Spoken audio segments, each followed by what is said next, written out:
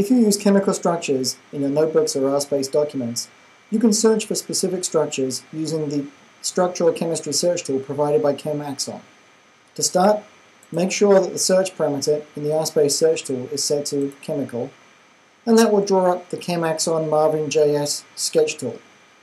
Go ahead and draw the chemical structure that you're looking for. I'm going to draw ethane because it's nice and easy to draw, and then I'm going to click search. After a moment, you'll see all of the RSpace documents and notebook pages where that particular chemical structure occurs. You can scroll through the search results, and you can click on the one that you find most interesting. That document will open in RSpace, and you'll be able to see exactly where you use that chemical structure.